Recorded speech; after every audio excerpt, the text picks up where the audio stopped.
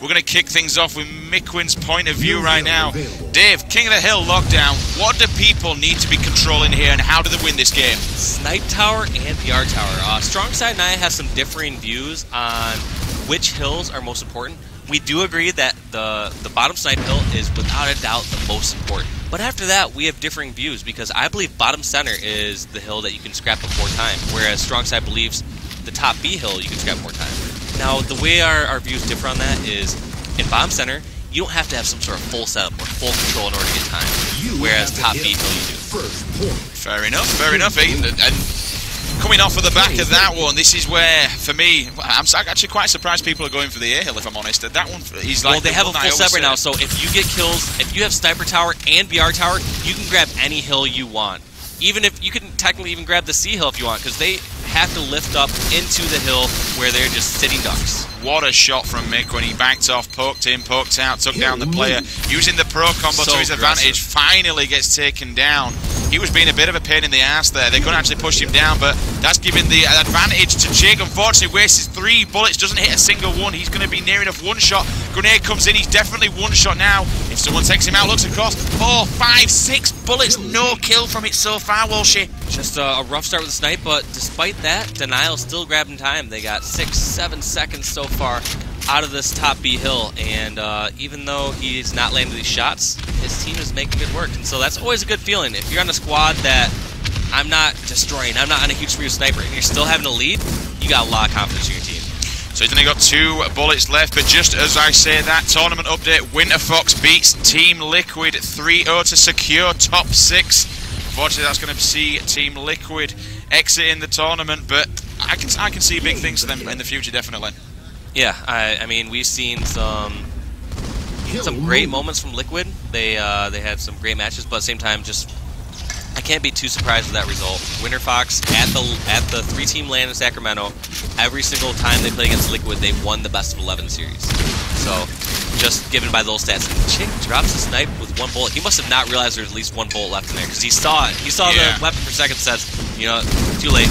Already made my decision. Need to run around and find it. Personally, I'm a fan of actually grabbing this AR. I think this AR is pretty underused. Something like this, where you take down Sorg. Unfortunately, not. It's not that powerful. But just about to say, with the AR, grabbing that sometimes it can do a lot of damage, especially from when people are charging at close range. It's quite a nasty weapon. Yeah, absolutely. If I'm charging across top center like that, but I would take a sniper with 1 bullet over a full AR. Just the fact that you can get a no scope, that you can do massive amounts of damage across map, and yeah, I just think it's just the weapon to have in every situation. Alright then, guys, approaching the 9-minute remaining mark, 35-2 the score, but they do have this D-hill rotation. They've got it locked down. Captain Flamesword's going to go in, charging up his new combo. Personally, I love the new combo to bits like anybody, but this map isn't the best one for it. However, when some people come around that corner, you can just quite easily fire that, smack someone in the face. He got the hit marker. He got the hit marker, so he's 1 shot, and he tried to just desperate and charge over there, but too little, too late. He got picked off by the other members of Denial. Indeed. That should have been a back smack in my opinion, but nevertheless, the assist comes in from his teammate to clean it up. They're going to get some good hill time. If they can get all this, they'll manage to re-get the lead. But they go down, unfortunately. Looking at it now across. Flamesword's going to jump in. 2 people are going to push across now to kind of seal that one off. But Chig moving across back to BR3 right now. I like this play though, because he realizes there's 2 options for Optic to spawn. They can spawn bottom blue, where they aren't going to be much of a threat because they get killed on elbow, or they can spawn library, where they can push top center. And so he gets BR3 and he shuts down library completely. But we all know that BR3 is a power play position on this map, without question. The amount of times you can do it, and I always find that teams tend to get a hell of a lot of time when that BR3, when it drops up there. You get a hell of a lot of time, but at the moment he's in what we mentioned before, underneath bottom glass. Maniac grabbing sniper, looking down. There's going to be Captain Flamesword running into the hill. He needs to do some damage here, does Maniac, with this sniper, looking for anybody running out of underneath green, checking elbow. Someone just dropped down from BR2 to 1, looking, hits the guy in the leg. That's going to push him back and give Flamesword a little bit more time. Finds 2 guys down on sword spawn. Another person jumps in. That's 3 people on sword spawn. Gets a blind shot. I actually think he got hit markers there, possibly. I find, yeah, he may have, but it's just so weird because you can could only see the head right there. It just seems like they were coming from sword ramp. So I find it hard to believe that he still got the hit marker, because the only thing he could really gotten there was a pure headshot. Looking at it now, 1 second remaining. That's going to move across, checking open ramp to see if anyone's going to go up to BR3. If they do, they'll be getting a bullet to the face, which they do from the sneaky side. Oh, but unfortunately he goes down. Someone goes up for the sniper. Throwing a grenade in now on board with Chick. He's managed to get some hit markers on that player there. Will he challenge it? Unfortunately, yes, he does. He goes down. Looking at the air hill, but just look at that scoreline, Walshy. 51-40. It's pretty much neck and neck all the way. Yeah, anyone's game. Any single hill on this map can turn that around instantly. I found that to be an interesting play, though, from Chick, where instead of opting to charge up to Snipe, where they knew Sniper was, they knew they killed Snipe 3, he decided to stay in hill and scrap for some time. So I got to wonder about that decision, because he had to realize that if he was somehow able to get over to Snipe 3 and be successful, he was going to get sniper control and possibly get a full setup. However, he must have had some more information or call out to teammates and just realized, you know what, safest play for me right now is just to scrap a few seconds. But as we say that, he's guarding the library with his wife.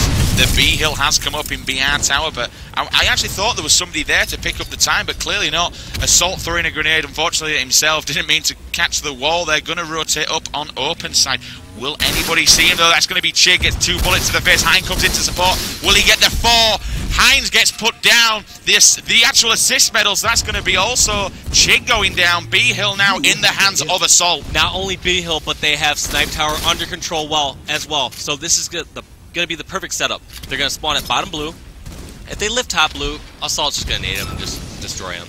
If they push elbow, Assault can help his teammates over there. In the end, you can expect Optic to take the lead and scrap up a good chunk of time right here. And it's exactly what you said. It's playing out in the exact same manner. The only thing they need to be aware of, if those stalactites have spawned above the heads, plenty of times people forget about it all the time. But we've seen it quite a few times where it'll come down and crush people's dreams, quite literally.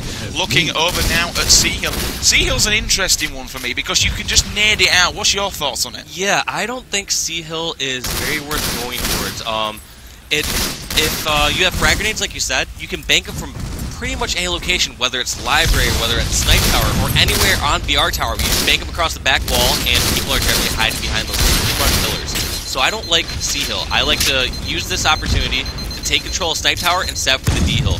Because even if you're able to get a few seconds in that previous hill, it's not worth it, because a full setup on D-Hill, you can get 45, 50 seconds. Alright, so we just hit 4 minutes 20 remaining, 71-61, a very fragile lead for Optic Gaming, only 10 seconds. Walsh, what are you seeing? And just as I say that, you notice that Denial, they're opting for that strategy. We see Chig and Mikwin both at Snipe Tower, trying to set up for this D-Hill. They said, we don't care about those few seconds in C-Hill, we can just get all this time here. And that's an interesting charge from Mikwin, just trying to get different eyes, and obviously got an assist kill right there, so whatever Mikwin flank right there he did is just kind of blew my mind, because I don't think he should have pushed out Snipe Tower, but he's a top player for a reason, so I won't question it. But what a quick scope. Takes the guy down at BR3 and made it look easy. Looking for anybody else who wants to poke out of library. But all this time that we've been talking about this, Dave, they're just racking up, you know, Greenwall are racking up time in that hill. He's been there killing people from Snipe Tower, but they're in Snipe 1. Look, he's just,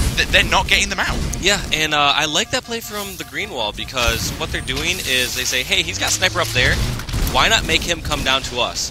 There's no reason to charge up and challenge Mikwin. Mikwin's going to have some sort of high advantage, and now he has Sniper and Sword. I'm questioning if he should jump and scrap these few seconds. Oh my word, what a shot. Takes the guy down on open side. That's the second quickscope he's pulled off straight across map. Again, Mikwin doing some serious work right now. You mentioned over the sword, he has both weapons. E-Hill is incoming. They do have a player under glass. That's going to be APG, misses that shot. However, they're going to start racking up a little bit of time now. And nade banks off. I believe APG has been hit. He is damaged. Mikwin goes in. Killing spree now for Mikwin, doing damage with the power weapons, Dave. So yes, it's awesome that Mikwin got killing spree, but this entire time, Optic has actually come ahead in time.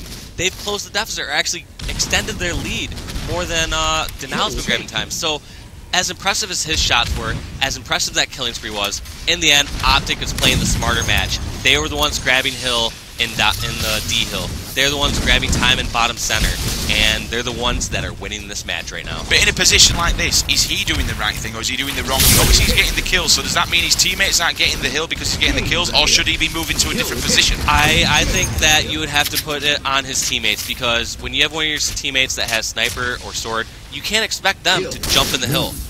That's more of a desperate situation where all four are dead, you should scrap up time, because those power weapons are so valuable. You can just go on so many sprees by sitting with sniper and sword at the snipe tower. So I don't blame Mikwin, and I said that they were impressive kills, but I'm just saying that Optic was outplaying them over those past 2 minutes. And it's kind of worked. 1 minute 40 remaining on the clock, 103 points to 74. He knows there's someone right now up at that BR3 tower, A-Hill. No one's took any time. You don't really want to be touching right now because you will get shut down instantly.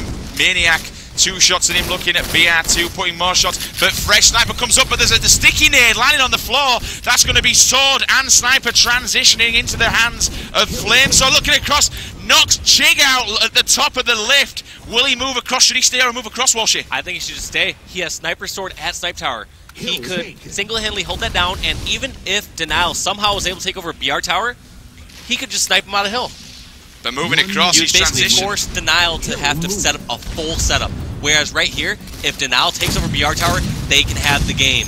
Oh, he misses. He hits one, misses the other two. He does have back pocket sword though, but they're getting the hill time. They're doing what they did before. But if he dies right here, this is dangerous. Denial can win this game. But he doesn't. He sees it through, jumps off. I think that's going to be sword and sniper going off the map. But you called it, Walshy. This could be Denial Esports coming back into it. APG's up there. They need to take him out. They need to take him out now, which they do at the moment. Moving down to his last few seconds, 30 seconds on the clock. 106 points to 83. They need to rush this, and they really need to rush it quick. Yeah, and I think they just gave up right there. You see Hines just melee in the air, not really jumping around. He says, we need to be in hill 2 seconds ago, and we are too far away. And that's going to be it. Optic Gaming 2-1 up against Denial Esports. They're going to take game number 3. Wow. Personally didn't see that coming, I've got to be honest.